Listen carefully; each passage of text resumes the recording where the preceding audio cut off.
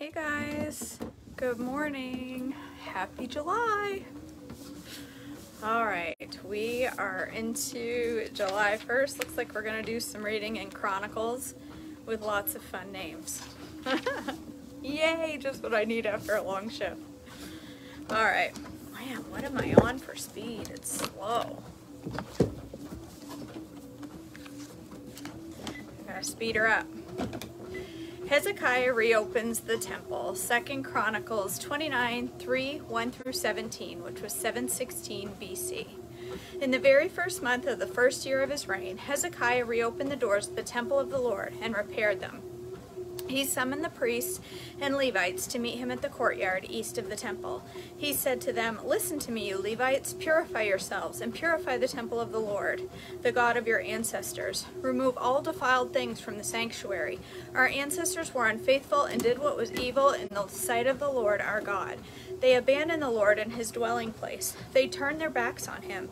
They also shut the doors of the temple's entry room and snuffed out the lamps. They stopped burning incense and presenting burnt offerings at the sanctuary of the God of Israel.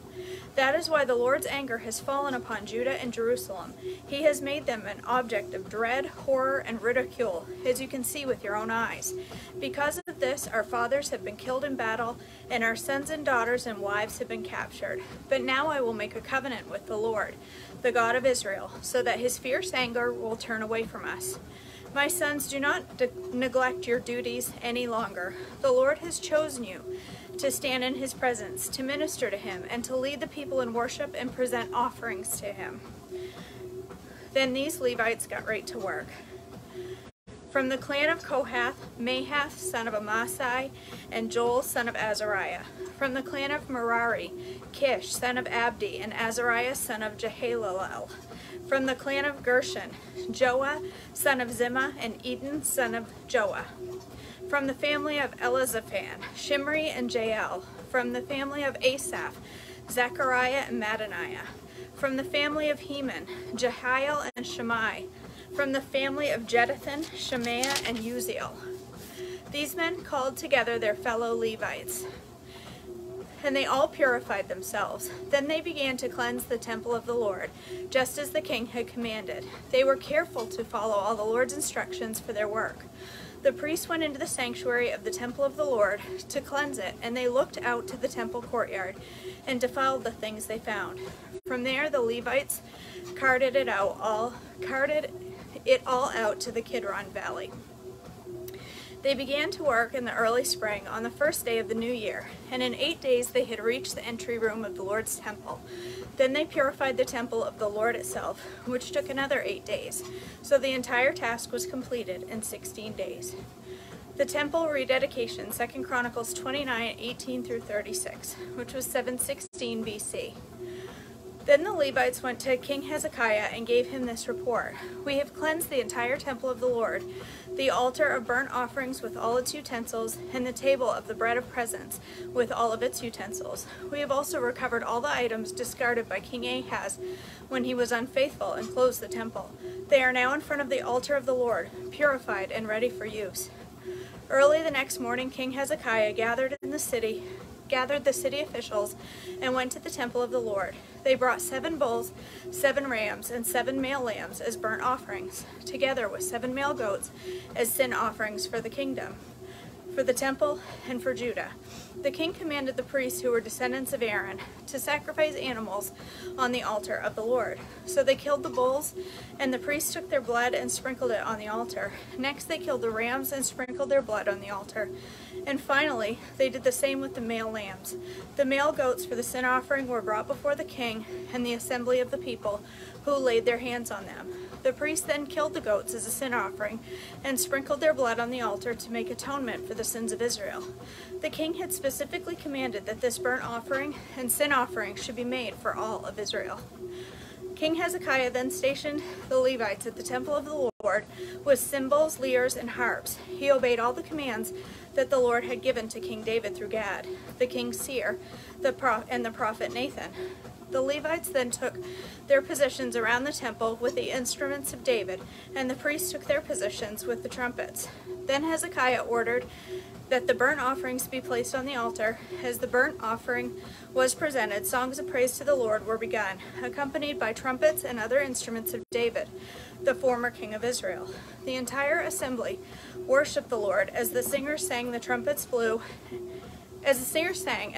blew until all the burnt offerings were finished.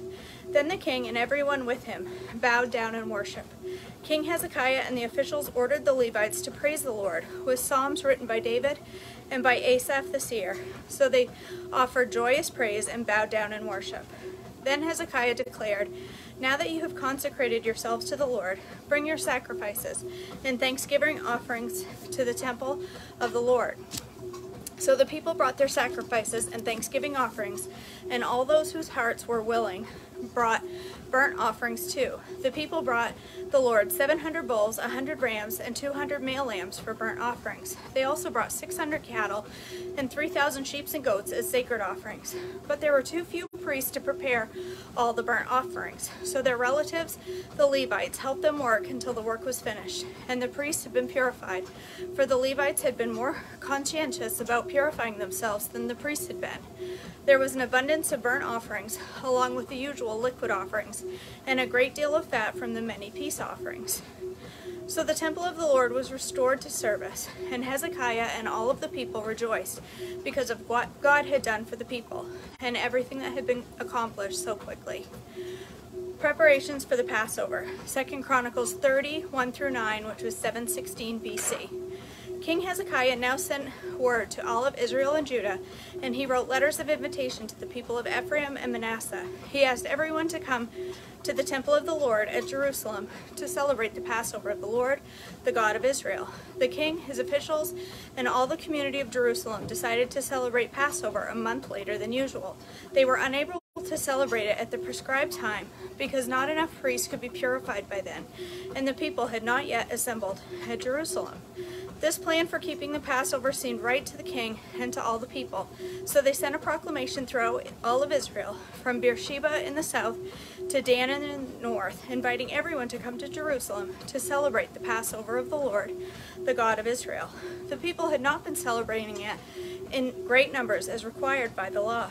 At the king's command, runners were sent throughout Israel and Judah. They carried letters that said, "O people of Israel, return to the Lord, the God of Abraham, Isaac, and Israel, so that he will return to the few of us who have survived the conquest of the Assyrian kings. Do not be like your ancestors and relatives who abandoned the Lord, the God of their ancestors, and became an object of derision, as you yourselves can see. Do not be stubborn, as they were, but submit yourselves to the Lord. Come to his temple, which he has set apart as holy forever. Worship the Lord your God, so that his fierce anger will turn away from you. For if you return to the Lord, your relatives and your children will be treated mercifully by their captors, and they will be able to return to the land. For the Lord your God is gracious and merciful. If you return to him, he will not continue to turn his face from you." Celebration of Passover, 2 Chronicles 30, 10-27, which was 716 BC.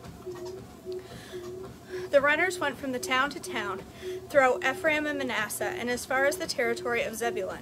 But most of the people just laughed at the runners and made fun of them.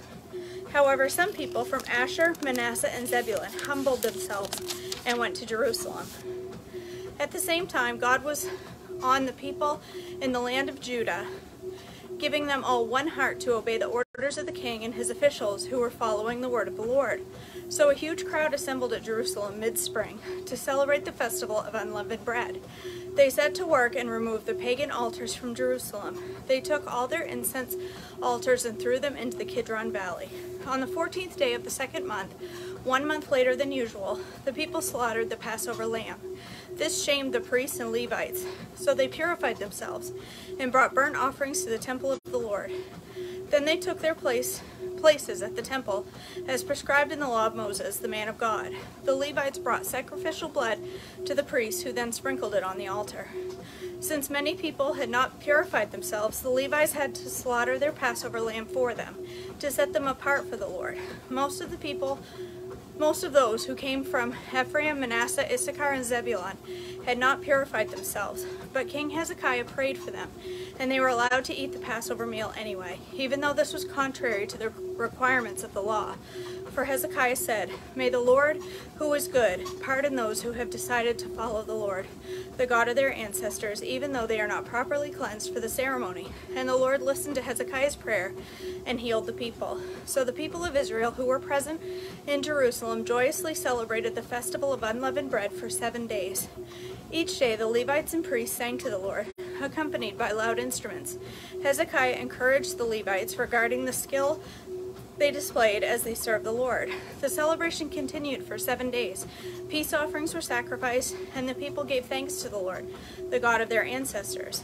The entire assembly then decided to continue the festival for another 7 days, so they celebrated joyfully for another week. King Hezekiah gave the people 1,000 bulls, 7,000 sheep and goats for offerings, and the officials donated 1,000 bulls and 10,000 sheep and goats. Meanwhile, many more priests purified themselves. The entire assembly of Judah rejoiced, including the priests and Levites who came from the land of Israel, the foreigners who came to the festival, and all who lived in Judah. There was great joy in the city, for Jerusalem had not seen a celebration like this one since the days of Solomon, King David's son. Then the priests and Levites stood and blessed the people, and God heard their prayer from his holy dwelling in heaven. Hezekiah's religious reforms, 2 Chronicles 31, 1-21, 716 BC. When the festival ended, the Israelites who attended went to all the towns of Judah, Benjamin, Ephraim, and Manasseh, and they smashed all the sacred pillars, cut down the Asherah poles, and removed the pagan shrines and altars. After this, the Israelites returned to their own towns and homes. Hezekiah then organized the priests and Levites into divisions to offer the burnt offerings and peace offerings, and to worship and give thanks and praise to the Lord at the gates of the temple. The king made a personal contribution of animals for the daily morning and evening burnt offerings, the weekly Sabbath festivals, and the monthly new moon festivals, and the annual festivals as prescribed in the law of the Lord. In addition, he required the people of Jerusalem to bring a portion of their goods to the priests and Levites so they could devote themselves fully to the law of the Lord.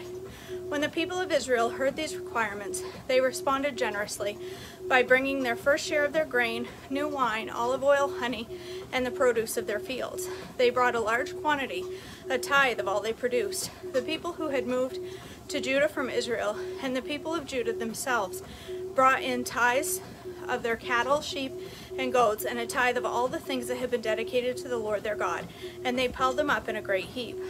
They began piling them up in late spring, and the heaps continued to grow until early autumn. When Hezekiah and his officials came and saw these huge piles, they thanked the Lord and his people Israel. "Where did all this come from?" Hezekiah asked the priests and Levites. And Azariah the high priest, from the family of Zadok, replied, "Since people began bringing their gifts to the Lord's temple, we've had enough and plenty to eat and plenty to spare. The Lord has blessed his people, and all of this is left over." Hezekiah ordered the storerooms be prepared in the temple of the Lord. When this was done, the people faithfully brought all the gifts, tithes, and other items dedicated for the use in the temple.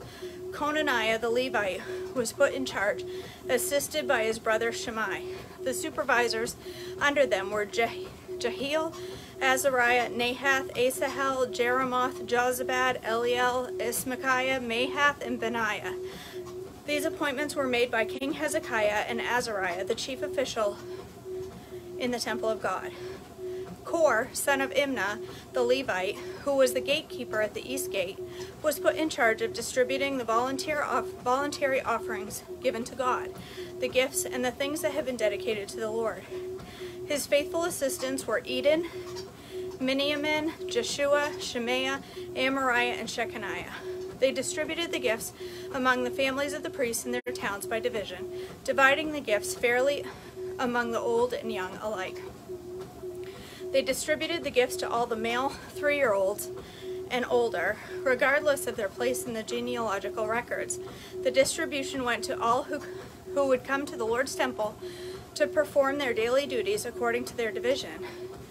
They distributed gifts to the priests who were listed by their families in the genealogical records, and to the Levites 20 years old or older, who were listed according to their jobs and their division. Food allotments were also given to the families who were listed in the genealogical records, including their little babies, wives, sons, and daughters, for they had all been faithful in purifying themselves. As for the priests, the descendants of Aaron, who were living in the open villages around the towns, men were appointed by name to distribute portions to every male among the priests and to all the Levites listed in the genealogical records. In this way, King Hezekiah handled the distribution throughout all of Judah, doing what was pleasing and good in the sight of the Lord his God. In all that he did in the service of the temple of God and in his efforts to follow God's laws and commands, Hezekiah sought his God wholeheartedly. As a result, he was very successful. All right. I'm tired. All right. There we go. Another day done. Day 175 tomorrow. All right, you guys, that's it for today. I have to go straight away to bed because I have to work at 2 this afternoon, from 2 to 10 tonight. So I've got to get some sleep in between now and my next shift. I just got done work, but I got to get my kid ready for camp, and then I got to go straight to bed so I can sleep before my next shift. And then I will be done for 4 days. Not 8, 4, for 4 days. So I was walking pretty fast today. I upped the speed. I didn't feel like I was going fast enough, and then I was almost going too fast. Sweating. All right, you guys, I hope you all have a blessed day, and I will see you all, hopefully, if I sleep normal, tomorrow. I will see you all for breakfast tomorrow morning. So I hope you have a blessed day. Stay on plan. It's Thursday. There's no special things happen on a Thursday. It's payday. That's it, at least here. Other than that, what happens on a Thursday that requires you to eat off plan? I can't think of anything. So stay on plan today, and I will see you all online later, I'm sure, and at the very least tomorrow morning for more chronological devotions. All right, you guys, love you all. Bye.